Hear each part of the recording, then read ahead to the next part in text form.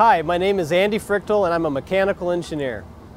I specialize in sustainable design, and it's finding ways to improve the environment using less resources for energy, water, waste, things like that. So we're at the EcoTrust, the Natural Capital Center, the first LEED Gold building in the western part of the United States. This was the first green roof that I had ever seen or worked on as an engineer. And so the green roof kind of wraps around the backside of the building all the way around. This was a significant project for me, and I think for Portland really, because this was the beginning of the sustainable design movement that I saw through my career. Oregon Health Science University, the Center for Health and Healing, it was the first medical facility to get to a high level of sustainability. It was the largest LEED Platinum project in the world at the time when we did it.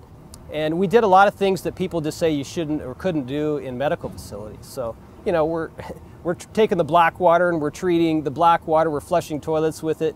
If you're able to look out on the south side, it's got the largest architectural heat exchanger in probably the world. It uses the greenhouse effect to trap heat, and then we take the heat and we convert it to hot water.